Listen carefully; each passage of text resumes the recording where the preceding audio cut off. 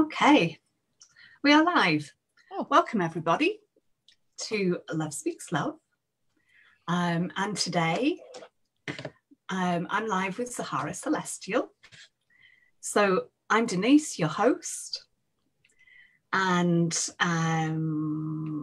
opening Facebook. Hang on a second. Let's check we're live on there. Yep. So Love Speaks Love is a platform to share wisdom, experiences, possibly some ceremony. And Zahara Celestial has been a guest before. She is a very dear friend.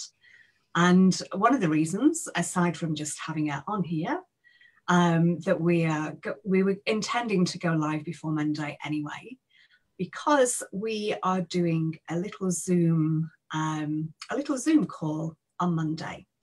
So we're going to share some of the details of that. But welcome, Zahara Celestial. Thank you. Welcome, Denise Chadwick. I don't think I ever really say Zahara on its own. I think I always say Zahara Celestial.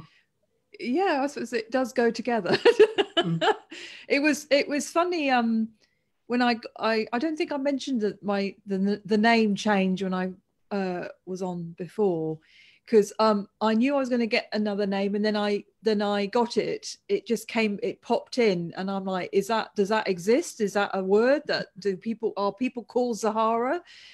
We all know Celestial, and then I looked it up on Google, and people do call themselves Zahara, and it means flowering in light, and I was resistant about using it because I was thinking, oh, it seems like really like pretentious, and I'm now Zahara Celestial. I thought I can't be doing with it, so I resisted it, and then the guidance came through. It's not for you, it's so you resonate in that vibration for everybody, so it's not your name in a way.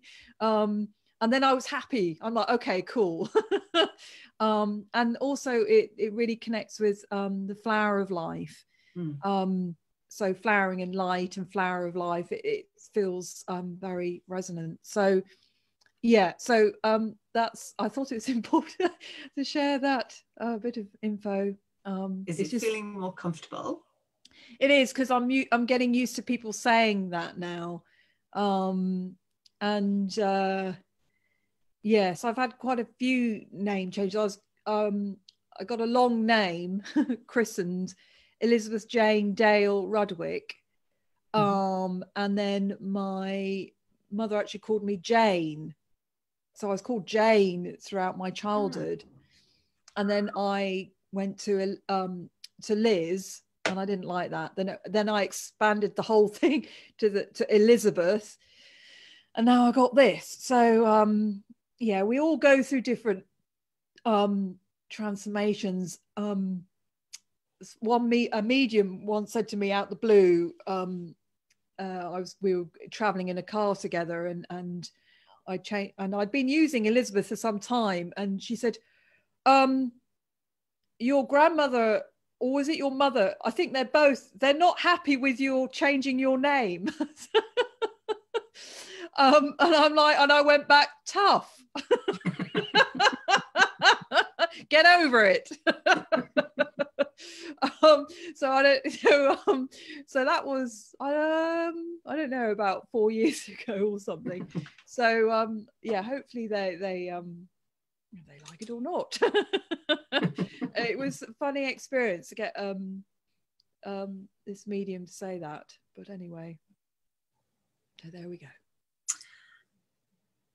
I think I'm going to do the little visualization, because I usually start around this, because Love Speaks Love is a heart-centered conversation, and it's about us being love and speaking from the heart. So I usually start with just a short visualization, which is really just to put us in our heart space and connect our hearts, connect Zahara and my heart, but also connect us to those watching now, those connect us to those watching on the replay or on YouTube. So if you're in a position to do so, I invite you to close your eyes. Obviously not if you're driving or operating heavy machinery, but trusting that you're in a position to do so and it feels comfortable. So if you'd like to just take a few long and slow deep breaths.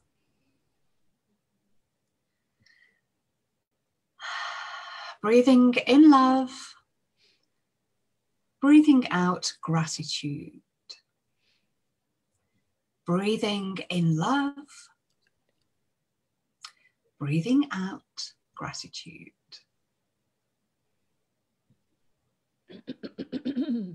And bringing our awareness to our heart space in the center of our chest.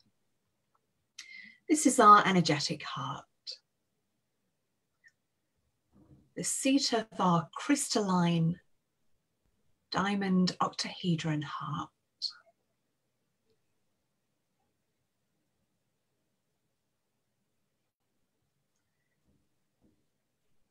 And as we continue to breathe in love,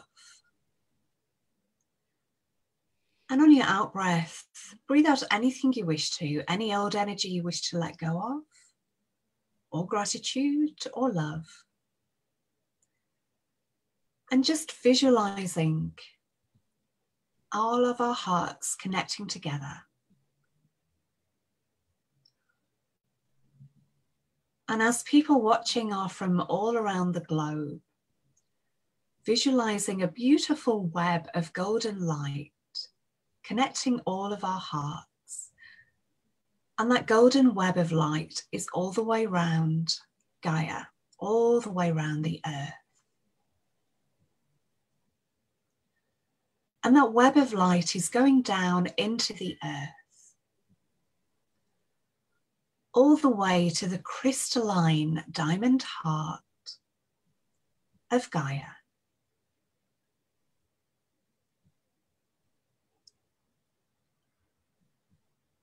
And as we connect our hearts to Gaia, feeling her love and her recognition of all of us, and feeling her gratitude for all of us.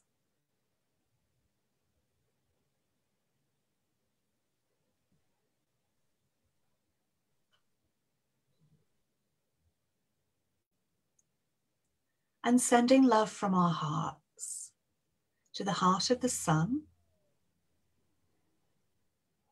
to the heart of Creator Source Energy, and to the heart of the moon.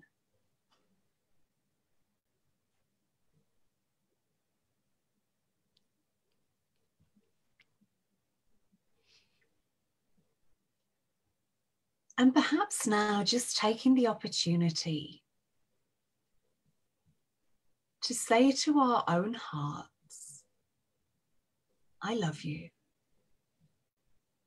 I love you. I love you. And knowing that the energy from this, the resonance from this, will go to all hearts on the planet.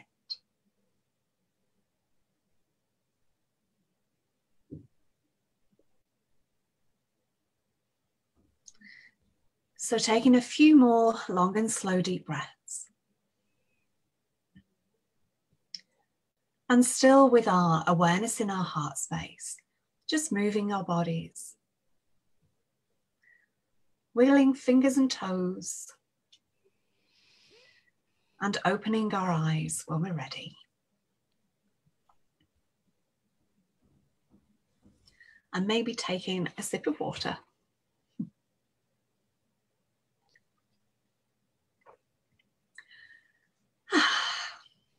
Beautiful. So hard to open my eyes at the end of that. Wow.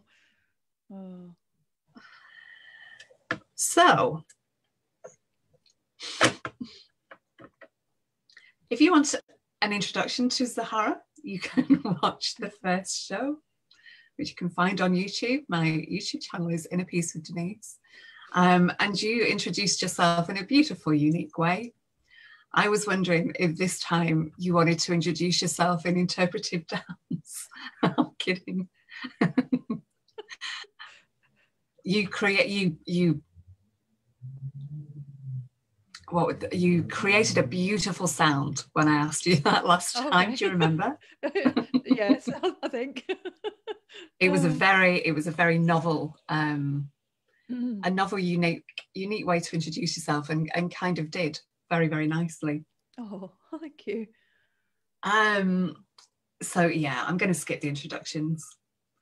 Yeah. And I wondered if you wanted to share at all about the current energies and how you're finding the energies that are coming through on the planet at the moment. Oh, yes, big. 2019 was a gathering of many of our soul parts, individually and collectively, us gathering, and within that releasing a lot. And I thought this human aspect of me, ego part, thought, oh, I've done all that now. Then 2020, boom, even deeper. It's really been intense. I've had a lot of physical clearing, a lot of physical pain, waking up several times in the night with profound dreams, with memories coming up which I can't even remember now from this lifetime, and like, you know, sort of light bulb moments of, oh wow. So it feels we're still the intensity of clearing and releasing, that's and I've heard others saying that, and other light workers who are not used to of revisiting things even. So there's that.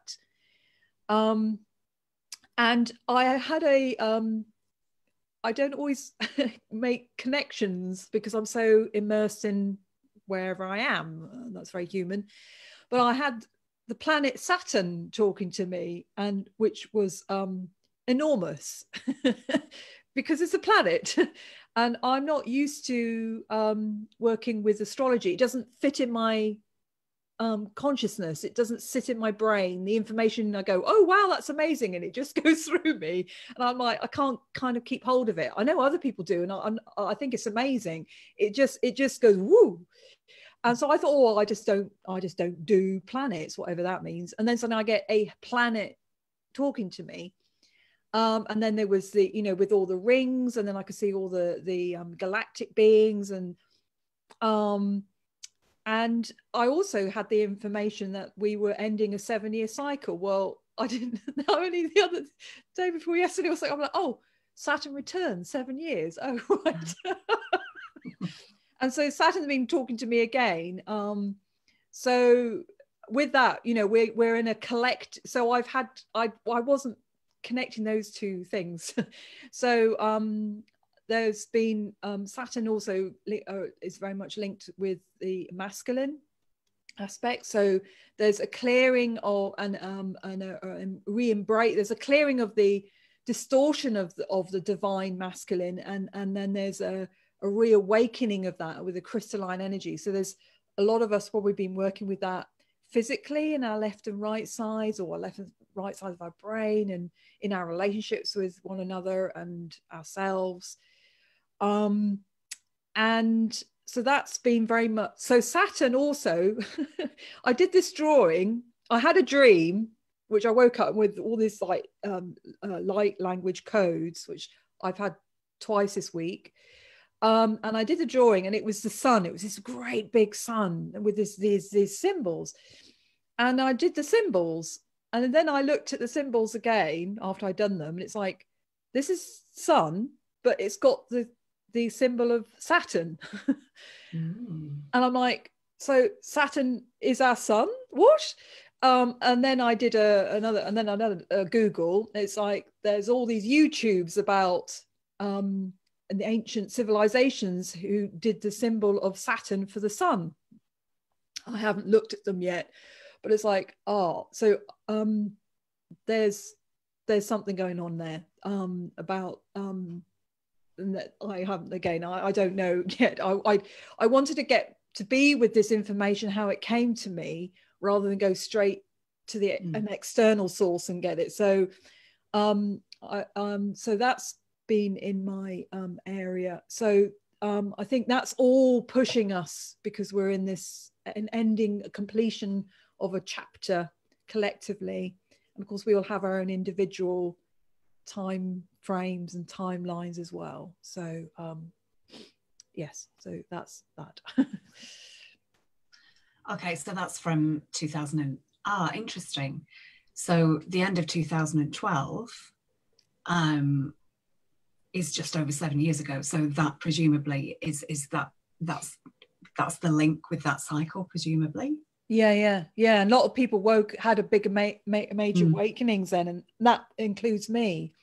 I had this whole galactic universe dimension that came in after I went on this vision quest. So yeah, these, they're all slotting in my own fractal experience. I'm like going, oh, what this, but because it's so vast, it takes the time it takes, and I think that's why I wanted to honor my process.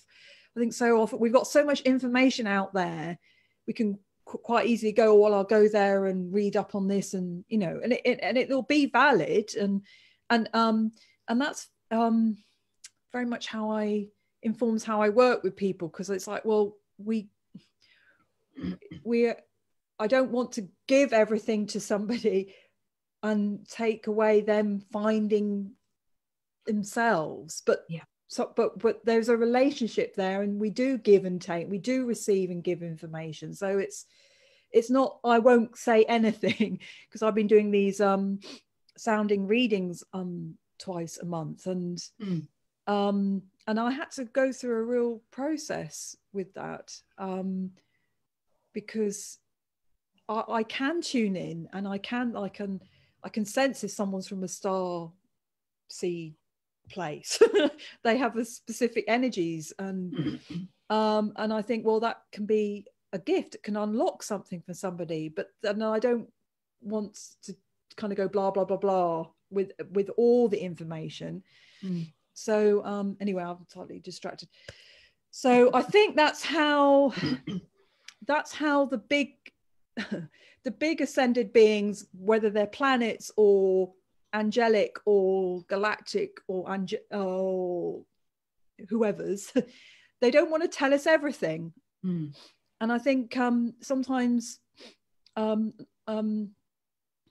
can get frustrated, like, why are my guides not talking to me? It's like, well, I think if they told us everything, well, I think if the guides told me everything, I wouldn't be exploring and learning. And also I might freak out. I think we might all freak out, go, what the fuck? I'm going to go in a spaceship next week, or whatever it is. So I think we're not meant to know everything. And maybe they don't know everything anyway. I kind of getting a sense that we're all kind of getting into a space where we're doing it all together now. We're becoming sort of peers with, in a way, along with being human. Anyway, so I've gone all over the place there, but yes. That was an awesome share, thank you. That was really interesting about Saturn. And do you feel that was linked to what we're doing on Monday? Yeah, because the information about Saturn came with, because the whole dream I was in a sorry, I don't know why I find this is funny. I'll just have my own joke privately in front of everyone. I was in a spaceship in the dream. That's what I thought was funny. And I was looking out this big window onto the moon, and there were all these lakes on the moon. And then it ended with this massive, being really close up to the sun, and then all these symbols. So it connects with me, because I've been connecting with Gaia, with the sun and the moon and Saturn. There's some connection for me with those are the who I've been working with. And the moon, I got the information, I don't know, 6 months ago or something, that there'd been and I've had resistance, and it's coming up more now when I'm sort of hearing other people about the negative intervention with Gaia and humans. And I don't kind of like to go too in that at all, but I was given the information that the moon was interfered with, and there was all these kind of building structures, technologies, and that had been cleared. So,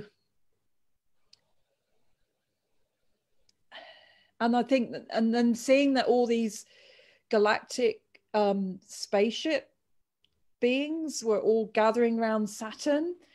I haven't got all the answers yet, but there is something going on here. There is a gathering.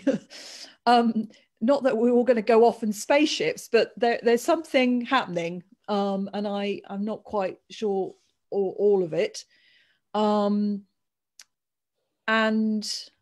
it's all aligning with 2020. Yes, and the so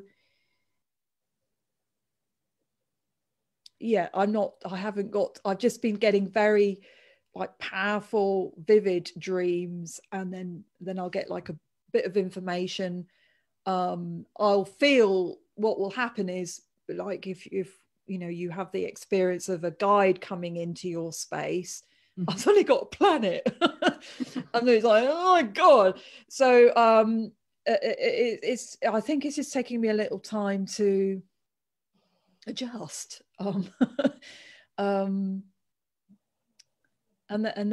like Gaia has a voice, you know, that they all have a voice. So, and then I've been getting information there's a second sun, and I don't know what to do about that. But it's getting more and more stronger, whether that, you know, it's another higher dimensional aspect of the sun. But then when I tuned into it, just came out of the blue when I was walking, I think it was last year or year before, the temple of the sun and the whole dimension. And it was like, I was walking outside and it was like, wow.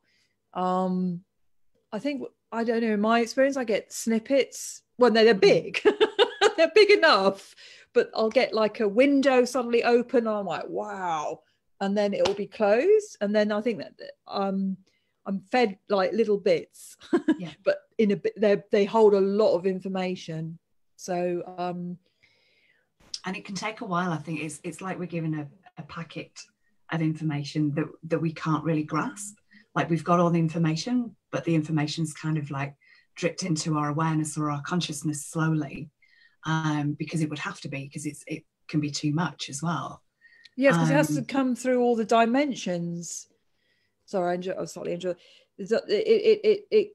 So it's vast, and then it gets denser and denser as it comes to then settle in here. And you'll know that as well, because you're channeling a lot. So you can get like, oh, wow. And then you have to wait for it to kind of, and then we interpret. We are interpreters. It's not literal.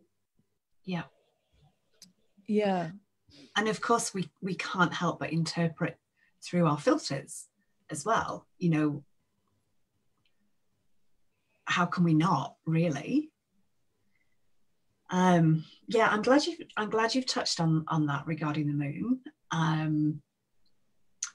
I really enjoyed what Franco de Nicola said about the moon. So he talks about the Earth, the distorted matrix being an inverted matrix.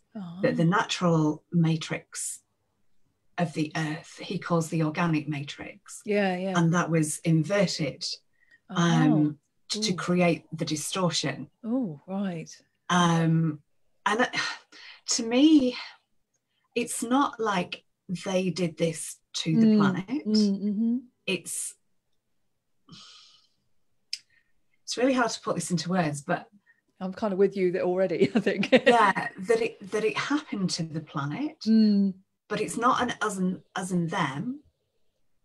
It was what was needed to happen to the planet for our growth and for her growth, so that on some level there was agreement for me, it's not that it was done to us and to the planet. And what Franco says is that the moon merely reflects. So the inverted matrix was reflected back to us through the moon. And so when a lot of us felt a lot of emotions, my feeling is through that as well, that the moon would reflect our emotions back to us. It's not that the moon caused the emotions, they're already inside us, but would reflect them back to us. And Franco also says that the inverted matrix is now switched off, it's done. However, there are still remnants of that energy, and we're still working through some of that energy. And to be honest, that really resonates with me. And I find the energy of the moon way easier to deal with now than I ever have before. When I was living in Byron Bay, and the energy of Byron is very, very strong as well. So I think anything that's going on is just magnified as well. And the shadow, there's a lot of shadow energy in Byron. It's again, one of those strong energy places where bright light casts dark shadows. And I used to find the moon at that point really hard to deal with. Wow. And there was no escape from it, because the only escape from it would be to leave the planet. Wherever you are on the planet, the moon's energy is going to be there. Even if you hide in the wardrobe, the energy is still going to be there. And the last moon especially, I barely noticed the last full moon. Now, I'm not saying that that's how it's going to be from now on, but it was an observation that I made. I just thought that was interesting. Yeah, any feels on that? Oh wow, does that kind of resonate? Yeah, that's amazing. Thank you. I'm just taking a lot of that in. Oh, so lovely to be with you. Yeah, one thought on its macrocosm was last year. You know, I'd had this whole phobia against Antarctica. I didn't like that. Couldn't. And I decided, okay, let's deal with this now. And I went back, and there's this whole structure building in Antarctica and underneath the snow ice. And I saw myself on this kind of sort of table and being experimented on. And I'm like, oh no. And it was a really dreadful. But where I was I was in my higher soul aspect, surrounded by my Lemurian family and angelic ones, and lots of other light beings, but mostly it was my Lemurian. And so I think it must have been very close to me coming out of Lemuria. And I knew I had a choice to end that life. My soul had a choice. And I chose for that life to continue, which is this timeline, because I knew this timeline needed to continue, because we're on an awakening, we're on a journey. So however terrible that was, it meant that there's a higher purpose to it. So that's when you were talking about that, there's all these other higher dimensional awarenesses, and in the end, the light, in the beginning was the dark, but so I don't know, light, dark, the highest intention wins, you know. So, and that kind of goes to how often I think it goes back to what I was saying about the guides not telling us, because our humans will be very limited, or our ego aspect is limited to what we think is good for us, or what we want is where we're resonating at the time. So that was huge for me to get that experience, that there is a purpose, and it makes sense. Then it's that through all the struggling and the pain and the fear and the whatever it is we can go through, that yes, we have a choice, and then there could be, you know, there's a higher purpose to it. So it's not, I think we're finding the complexities that has a purity to it. So it's not the complexity of the inverted matrix, which is full of drama and story and knots and entanglements and codependence and all the other. It's the interlinked, in how everything's interlinked. And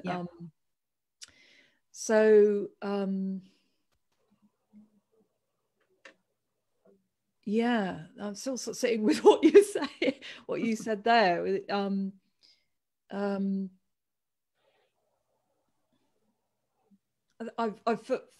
don't know, for many years I've resisted listening to anything about conspiracy theory or anything, but I go with my own experience, or I go with who I work with and what they bring.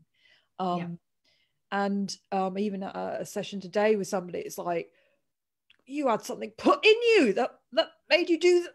And because I had in the past, I've had something put in my, it's like a stake, energetic in my heart chakra, and I saw it there and I took it out, and there was I did a lot of swearing because I was so effed off.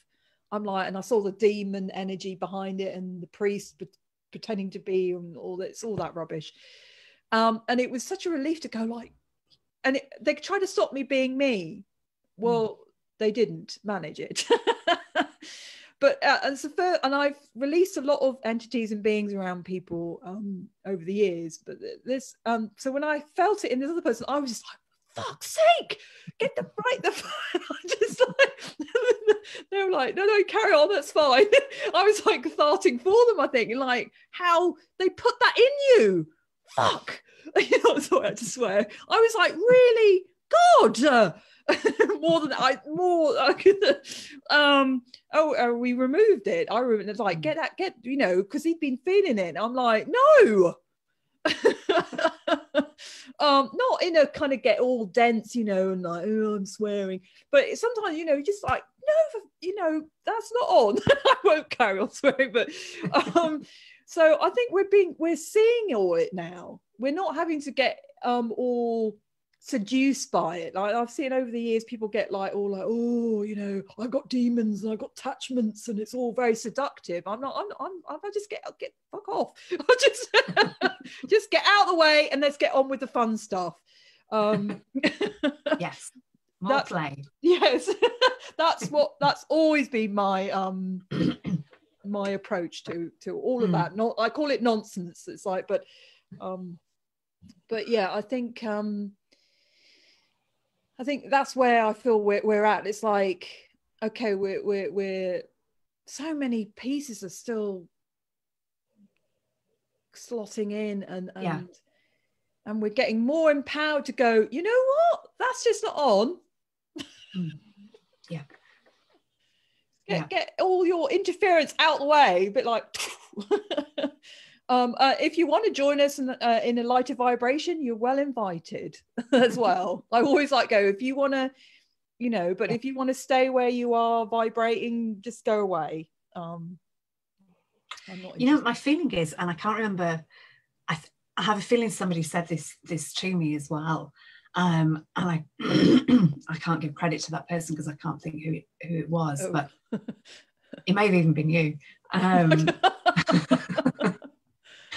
That a lot of the let's say the heavier energy is kind of done with being the heavy energy now as well, and it's almost a bit of a relief. It's like, you know, they're checking their watch. He's like, oh, are we nearly done yet? I'd quite like to go to the light, really. You know, I'm a little bit done with all this all this rah and scaring people, and you know, all the rest of it, that they're kind of done. Because my feeling is that we've all danced in the dark and we've all danced in the light, and those of us that are dancing in the light in this lifetime might like to think that we've never danced in the dark, but of course we have.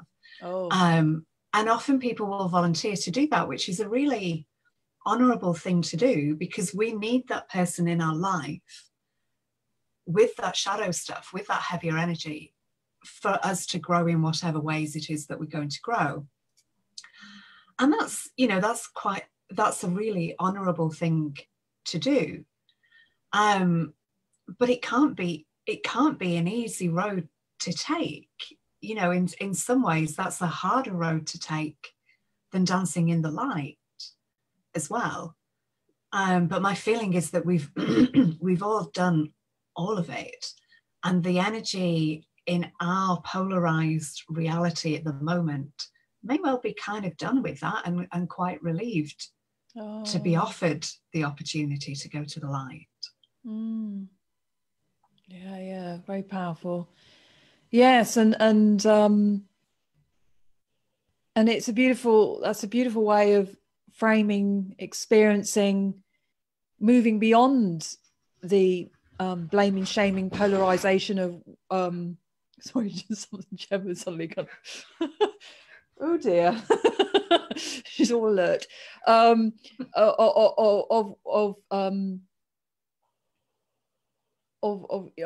Of density or dense experiences, or judgments of certainly, I chose a very challenging childhood. It was jam-packed full of stuff, and I'm still having to work with that in my system. Yeah. And I think only this week that it's like, well, I accepted that. It's like, it's going to take a while. I was born into a woman, a mother, who had nervous breakdowns, electric shock treatments, almost killed by my father. I won't go into it all because it might be a list. But, I was born into, that's the womb that I chose. And it can feel heartbreaking. Her life was tragic until the end. Terrible.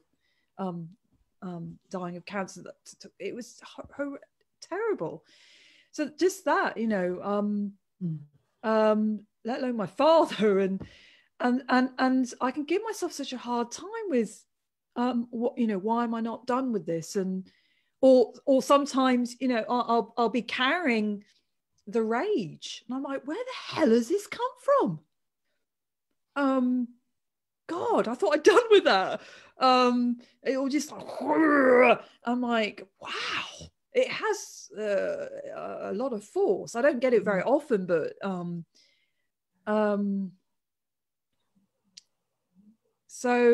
but it's given me so much insight.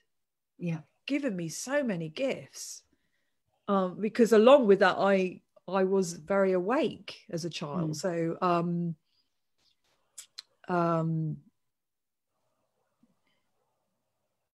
so it feels like humbling, it's like, well, that's a gift. It at times not felt like it. I've certainly been in places of like envy. Why can I, why lots of whys. But I think so coming to be gentle with, your lovely heart meditation at the beginning is like, we're all different, we're all unique. There's all a higher purpose to everything, and it's taken me, it's softening. Yeah, that's what I feel I'm learning, to be compassionate for myself and therefore others. And certainly I've experienced being with violence. My father was an incredibly violent man, and because of that rage I will feel in me, thank God not very often, but it is I understand it. I certainly understand it, because it feels powerful, it's addictive, and it obliterates everything in its wake. But there's something really seductive about that. So it's enabled me to understand what a lot of people get stuck in. Yeah, the humans. That's precious. So it seems some funny thing to say, but it gives. So it means whoever might, they don't walk in the door, and I do it mostly online, but it means if somebody sits in front of me, I'm like, oh yeah, I can I know that. I can feel that, I know that. I've been everywhere. Not in this lifetime, I've been places, and in my other incarnations, which I remember, and remembering more and more of us are, I'm like, wow, yeah. We're not, like you say, we're not victim. Like Gaia wasn't victim. Yeah. If we're saying we were awakening and we had choice, therefore didn't Gaia? So I think you're the first person I've heard. I haven't, because I don't read a lot at the moment now. I don't seem to be able to take in a lot of information because there's all this other information coming in. That mostly I've heard, oh, well, this was done to Gaia, or this, you know, Gaia, poor Gaia. And yeah, I mean, we're doing a lot to Gaia. I mean, that pisses me off. But yes, there's a higher purpose to everything that just and I don't see her as a victim. I see her as an empowered being who has chosen her path, and her children. You know, I see us as her children, and I feel that is how she looks on us. It's like, you know, you don't stop loving your child if your child does something stupid because it doesn't know any better, right? You know. And I feel it's the same kind of energy. And what you were saying before as well, the planet has been in a very dark place.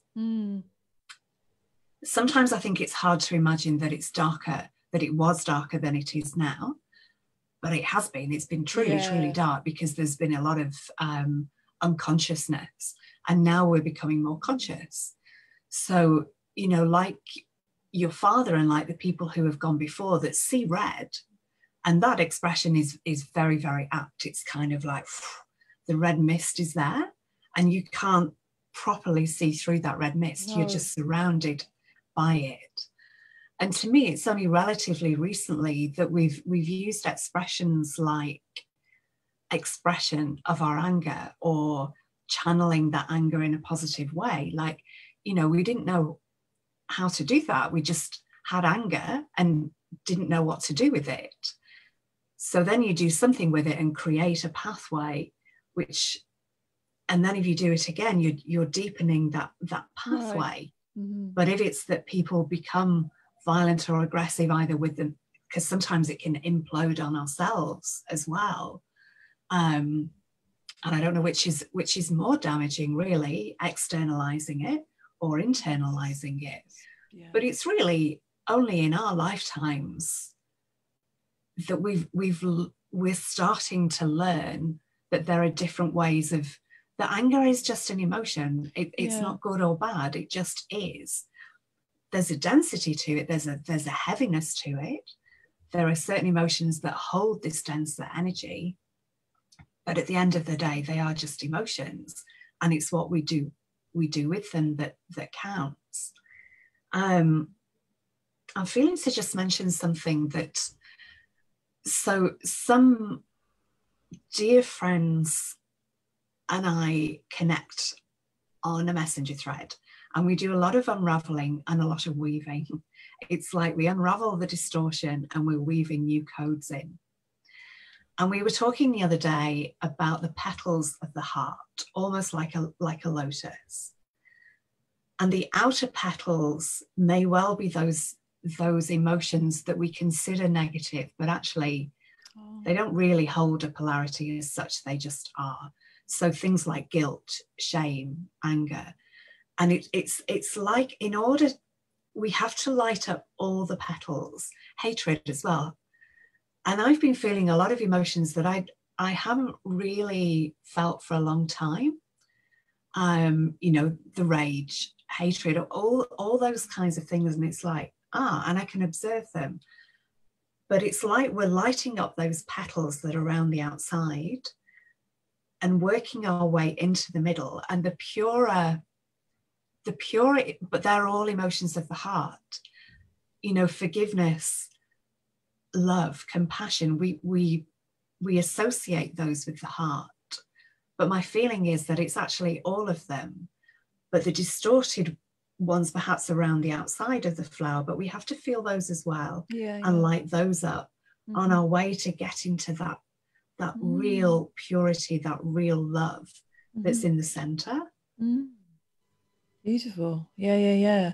That is just a beautiful image, and could definitely work with that to embrace when we're in feeling overwhelmed, or we're really in an emotional current, because they are just resonance and currents. And for me, you know, anger, I didn't allow myself to feel angry because I thought anger was violence. But sometimes we need to say no, that's not okay. Like the mother would protect the child, go, no, don't do that. Or if the child doesn't listen again, like, no, because that's protection, you know, and don't, you know. So if you just allow it to go through, and I that's the other, you know, I've allowed myself to observe the rage come up, and then be released and not be held in my body in my system anymore. And then I've been feeling anger of, that was not okay, and I've been able to feel that because I'm not attaching myself to that story. Yes, it wasn't okay, because I even we're going at, as we because Amanda Lawrence, lovely Amanda, had well, with her lovely diagrams, but as we raise our vibration, we then revisit these wounds or these patterns, and then see from a higher dimensional vibration, the meanings, learnings, knowledge, wisdom, understanding of, it's like a spiral that's sort of just going up and up and up and up and up. You're still working with it. So I certainly done a lot of work on this. It's like, oh, I'm revisiting, but it gets cleared much quicker. So now it's seeing, allowing that energy to be embraced compassionately, be the petals of the heart, so it doesn't get distorted and then in the way the matrix is inverted and then become violence. It's only because it's not been allowed to, something's not been allowed to be expressed and held compassionately. So that's and when it's suppressed, when we're trying to like keep a lid on it as well, that's when it kind of like resists that. So instead of expressing it and allowing it's kind of like pushed down. I mean, certainly in my experience, it's the pushing down that's the problem. But the pushing down keeps telling me that the emotion is the problem, and I keep revisiting that I'm like freaking nearly every day. The emotion is not the problem.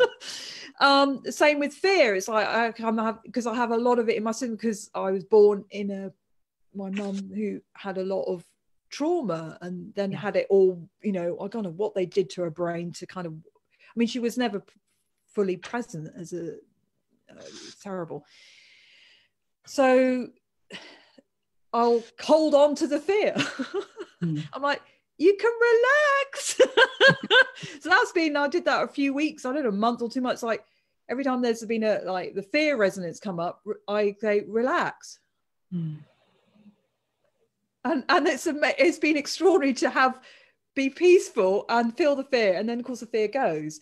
But my intention is to kind of, I'm realizing I'm holding on to the fear. I mean, the fear does want to hold on, but I realize that's the program saying, you know, don't look at this, and I'm not consciously saying that, but the programming is so subtle. It goes down to pre-verbal, cellular, and how Matt Cohen was said in his recent video, which I put on my Facebook page. It's you know, we're plugged into the kind of Jung would call it collective unconscious, you know, the thoughts, the programming. So yes, anyway, so that's but yeah, wow, that's, we didn't know we were going there today, did we? no. Well, I suppose with the moon, isn't it? There's a, like, you know, it's full moon, the whole associations with going crazy, and there's that phrase losing your head, and I've been like shifting that for quite a while. It's like, well, that's a good thing, just get out of your head. But there's this whole fear of, you know, what if you lose your mind? You know, I think that's programming. Yeah, true. So I go, well, let's, you know, the whole thing would be emptying the mind. Then, because you empty the mind, you're still there. If you're not right, if you're, you know, doing the meditative mindfulness or however you want to, you empty or you drop into the hearts. Yeah. There's no thoughts, but you're really awake.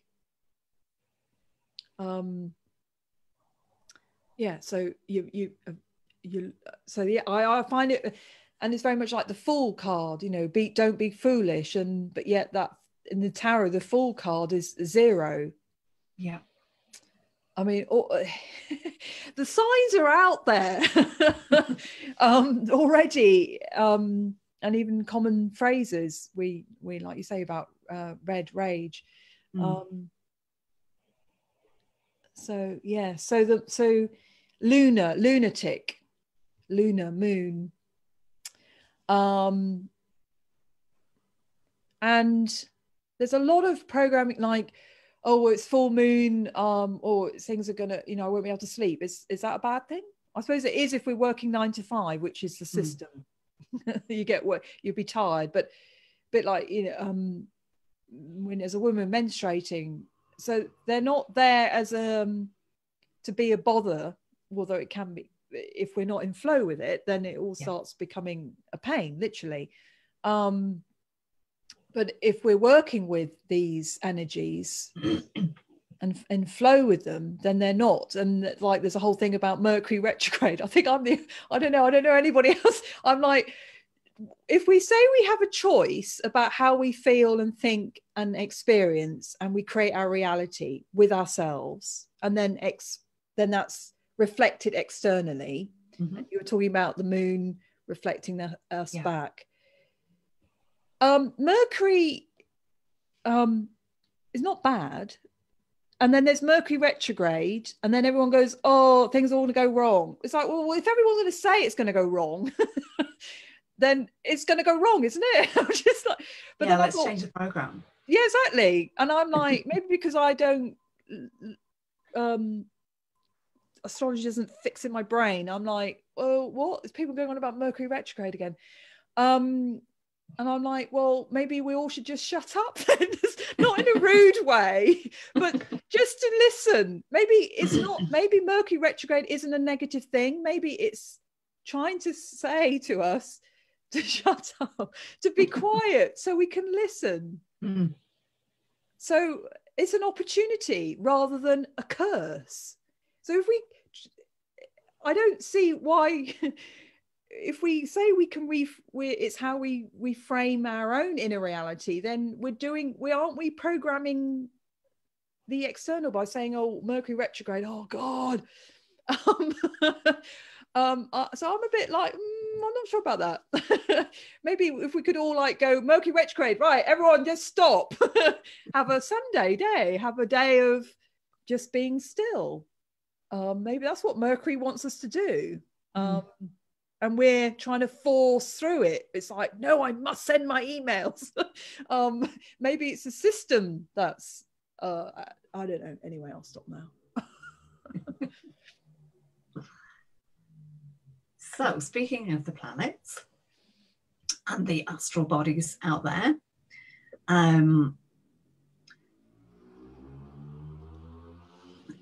so as our solar system is traveling through the galaxy and it's being bombarded with these energies, these strong energies are causing shifts in us, causing shifts in the earth, causing shifts in all the planets. And interestingly, I just mentioned this by the by, but all the planets are heating up.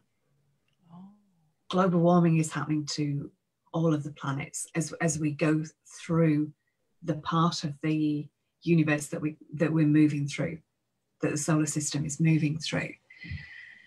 So to me, it's not just Earth that's going through her changes, it's everything. So the sun, and we've touched on this before, that the sun is going through its evolution, and the moon will be going through its evolution. And we don't often really hear the moon, that there'll be kind of new Earth, but I don't see that as being separate. But that there will be new moon as well, new sun. Yeah. So this is linked as well to our call on Monday. So I'm going to read out what we wrote for it, because I won't remember it otherwise, because it's quite detailed. So this March full moon will be the closest to Gaia in 2020, and it's calling in new beginnings of spring and the galactic timeline, new Earth. We're moving into awakening the dream, and the moon is assisting us in that. Like the sun, the moon aligns with all the other moons in all universes, galaxies, and dimensions, and as such is a library of light codes. Its records are now ready to be accessed as our collective heart space energy awakens. It's time to align our hearts to the third eye dreaming and visioning frequency of the moon to support new Earth visioning. The moon is linked to our throat and sacral centers, to the waters of our planet, our inner waters, and the waters of the womb, the Holy Grail. New galactic water codes are being released now for Gaia, linking with the divine feminine energies of the Hathors, Mary Magdalene, Mother Mary, and Sophia codes and frequencies. The moon resonates with Sedna goddess, who birthed all life in the ocean of life, and the celestial cosmic song of whale. Through sounding and the language of light, that which was hidden is now being remembered, released, and reclaimed. So join us in accessing these codes and frequencies through our sharing of light language and sound. And we'll be transmitting and receiving galactic moon upgrades to our physical vessels and through us to Gaia. So this is something that we're doing on Monday, and the start of the call will be the same time that we started this one, so 7 p.m. GMT. There is an exchange for this one, and it's £22 and £22.22, which is the equivalent approximately of $28.88. But we would say with this as well that if you're not in a position to make this exchange, but this is really calling you, please get in touch with either myself or Zahara, because we don't want to exclude anybody from this. So yeah, give one of us a message. And we've created a little Facebook page for it, and the Zoom link is in the Facebook page as well. So once the exchange has been made or not, you'll be invited to the Facebook page. So that's what we are planning to do on Monday. And it does feel really powerful. And I feel we've both got some codes to share kind of now-ish in regards to that. But I just wondered if there's anything you wanted to add about the call on Monday before, or anything else before we do that. I think we know. Yeah, I think other than the moon being hidden like the divine feminine, and the moon's aligning with all the moons. We talk about the suns and all the suns. Yeah. And the moon isn't stuck. The moon follows the earth, so it appears as if it's always stuck, but it's not. So it moves in a unique way. Yeah. Which I think says a lot about us individually, and in past beliefs, spiritual beliefs, the moon was linked to the human soul that reflects the sun.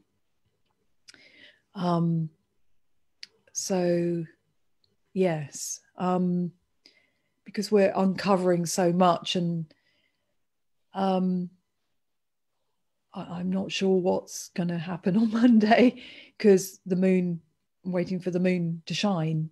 But yes, that's it really. I feel in part as well that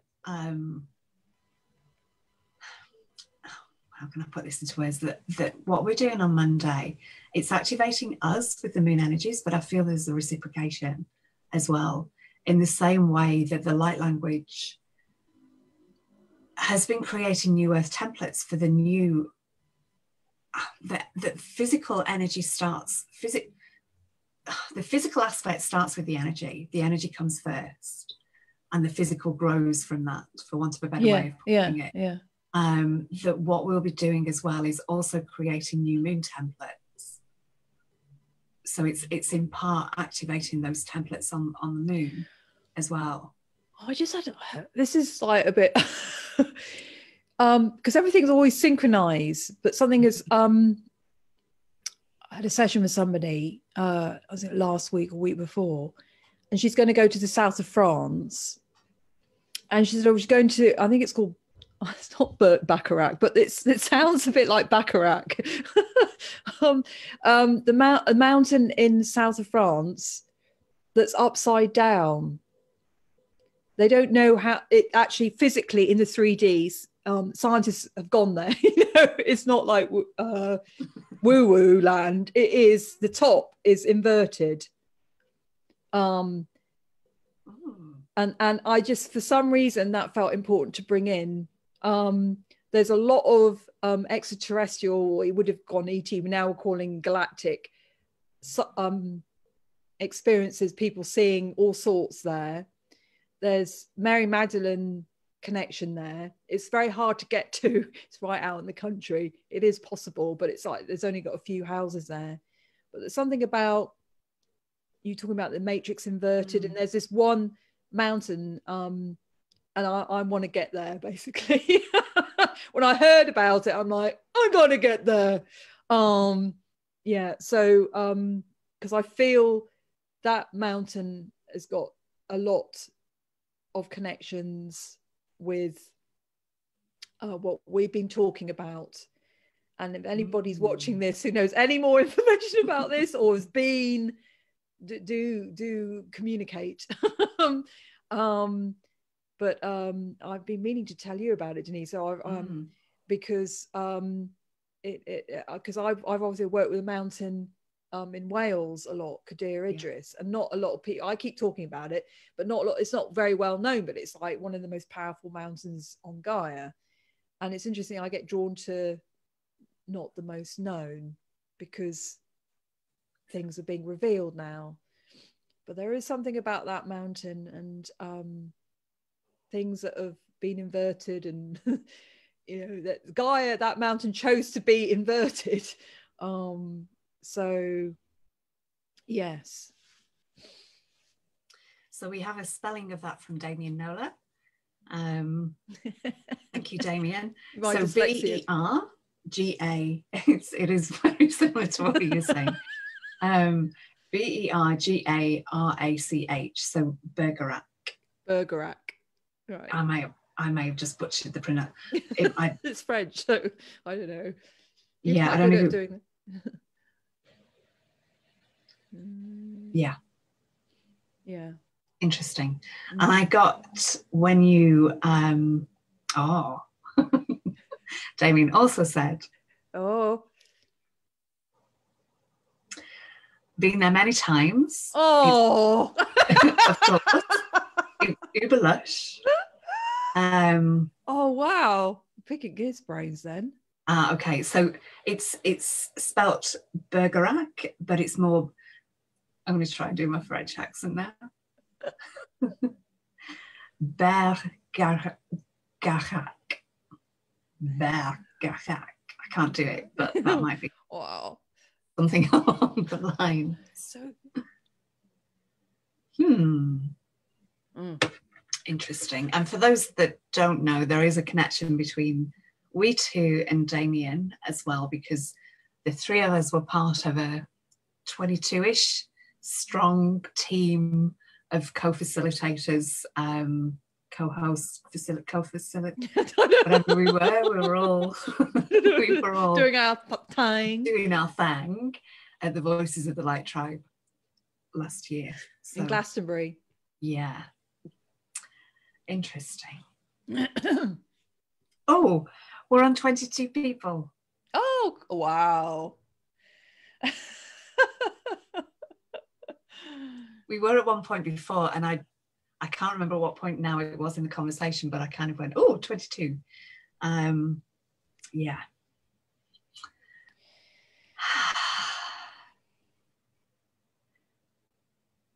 Do you feel you have some codes to share? Yeah, let's do that.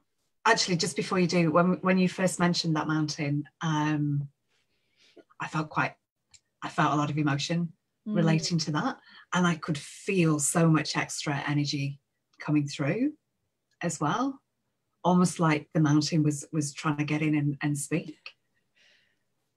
Yeah.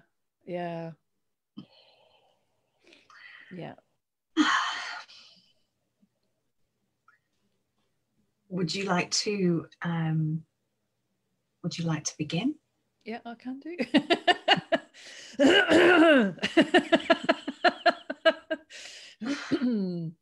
All right. So taking a deep breath.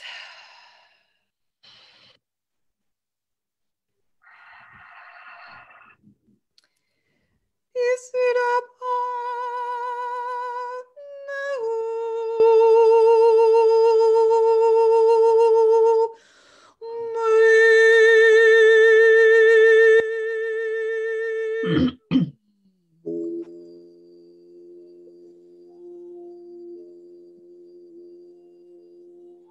yeah.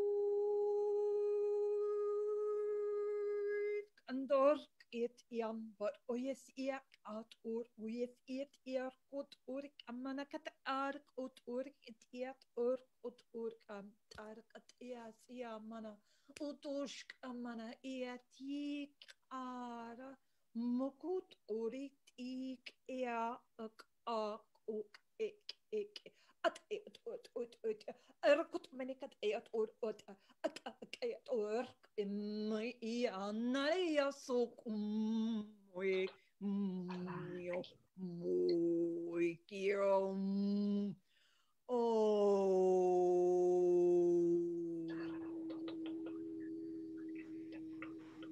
Isira pare araba naruko sira mana kitirata roturi tira mana kati narayana yaso kumita utui ya ui kan uturkat arayata aratata aritu nemana katiru kutamana yana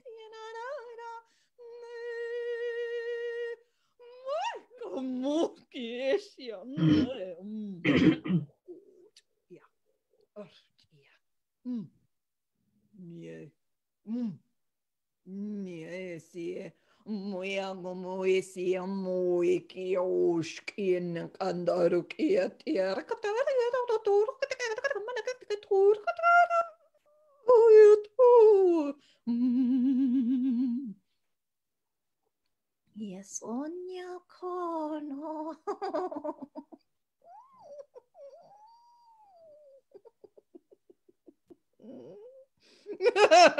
Siamo che Morish Anak at Orish Ea. Oh, dragons, we didn't mention dragons. The dragons are here. Moisi.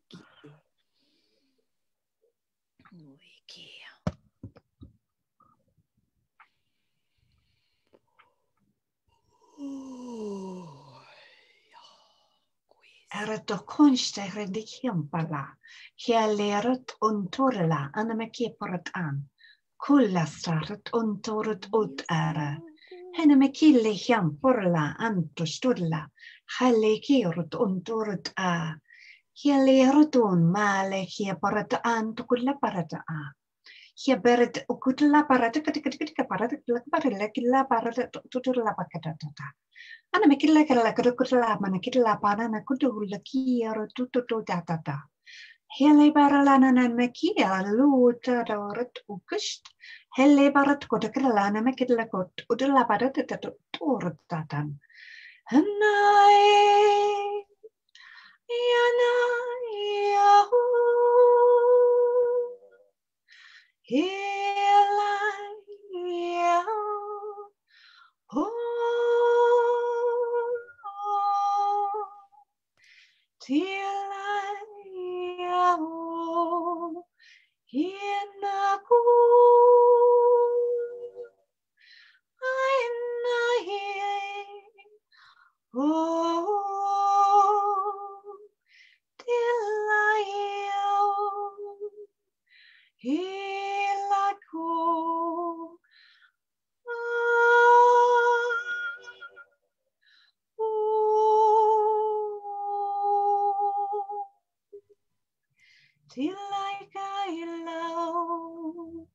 And the Maya, and I you, Elaya, oh,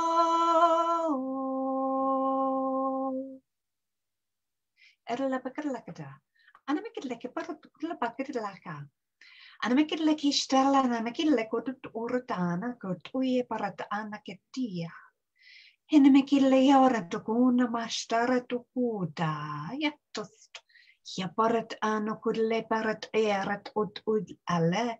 Ja ma kulle parat ontuist. Ana kille hiupurat ana kulla. Helle hiampulle kititit uista ratatatatatatatata.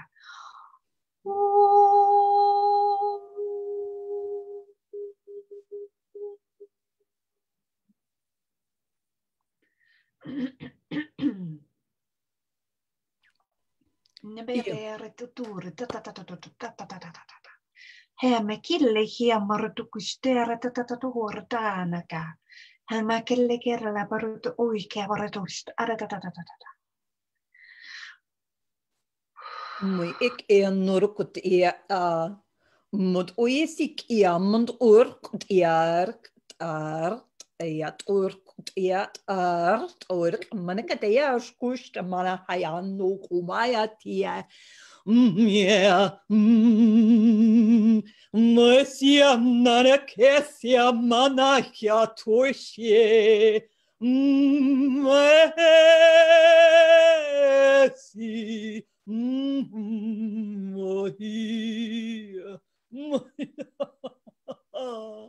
Osisia makia maha. Esi.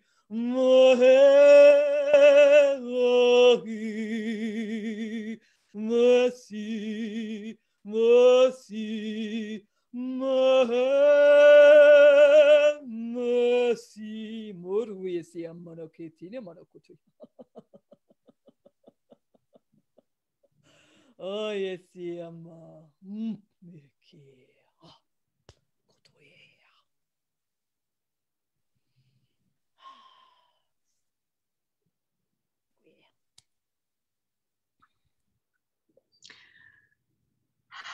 Kullera stora dora tikarit ikapa anto kulla paratatanaka. Heliarato kunnu muliaritikia tatatoya. Anna mai kiollu it ayat uya tatata at are. Elle bekilla kuria tatalo parata kulla kist adatatoton. Amakille hiampalla annukust.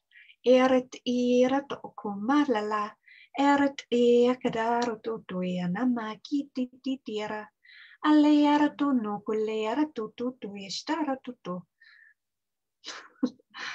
Amek helleret akot ototoret akarato unnamekest ahan ne hat ort arat anamekili I hart onaka ast arat ta.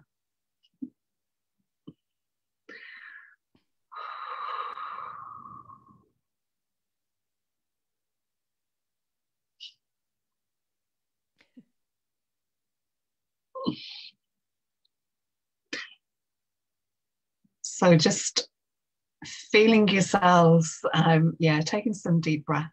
If your eyes are closed, opening them whenever you wish. And taking some fluids, perhaps.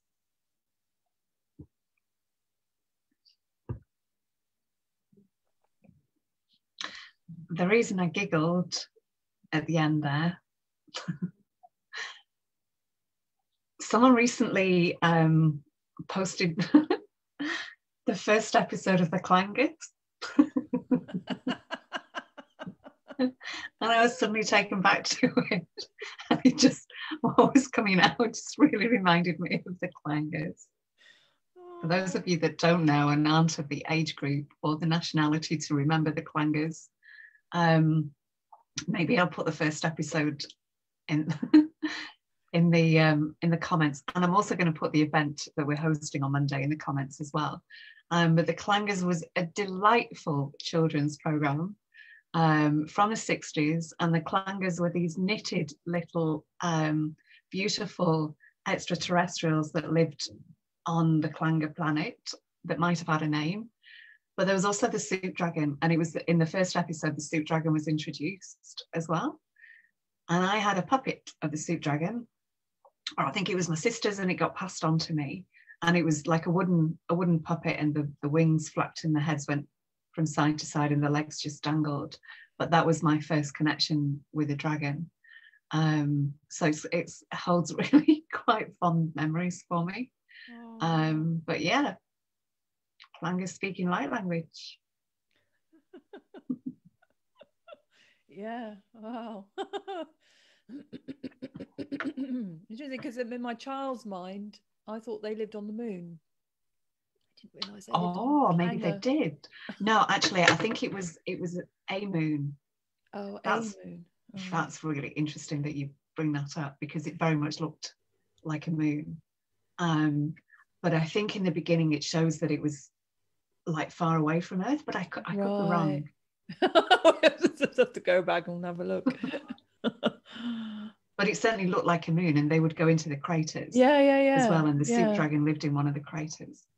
Who'd have thought we'd have been talking about the Clangers tonight? I know. I don't know how that came to me. I suddenly remembered, and I didn't. Yeah. Wow.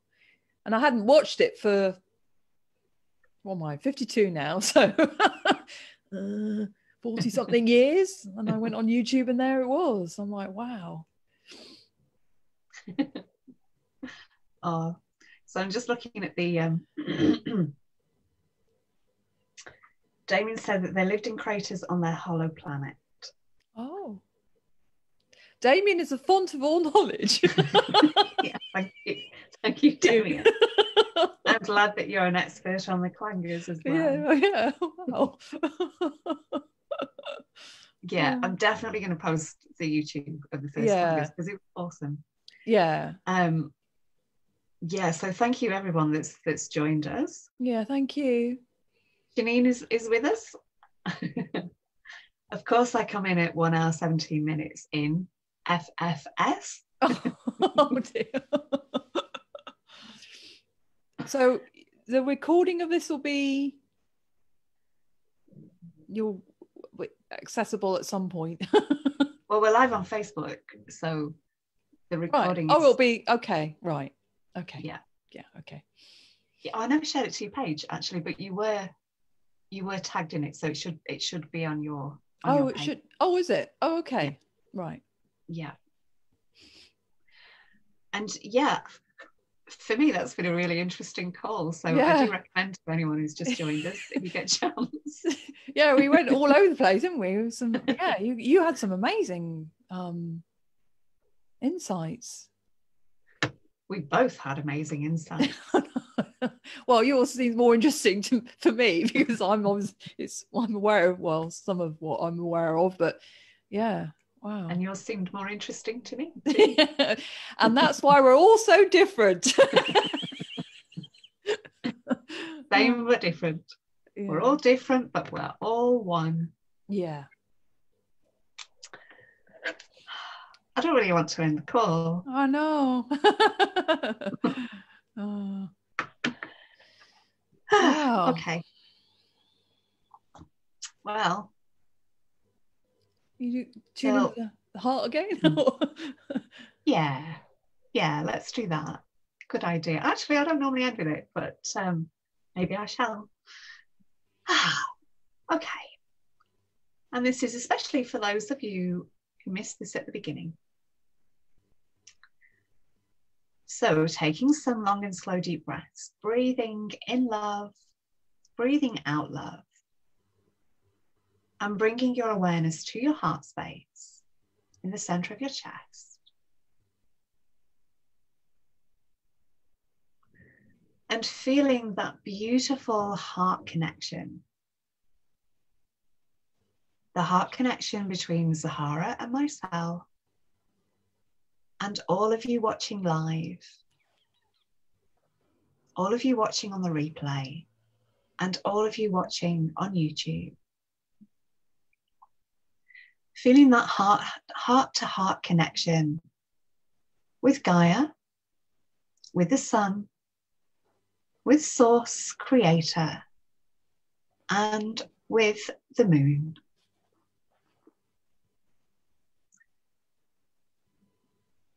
And feeling the expansion of your heart energy. And I invite you, if you feel comfortable and if you're in a place to do so, to say to your beautiful heart, I love you. I love you. I love you. I love you. I love you. Knowing that the energy from that will resonate out to all hearts on the planet. To all hearts in the universe. Across all dimensions of space and time.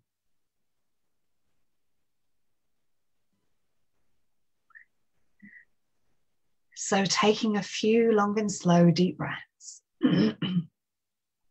Beginning to move your body. Roll your shoulders, wiggle your fingers and toes. Opening your eyes when you're ready.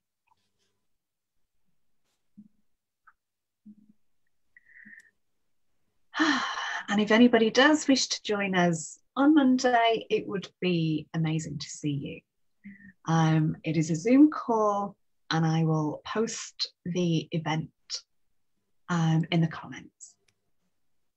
Thank you to everyone that's joined us. Oh, we're back on 22.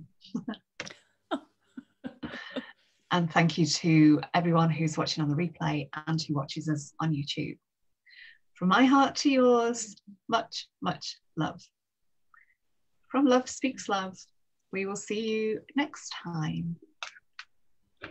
Oops.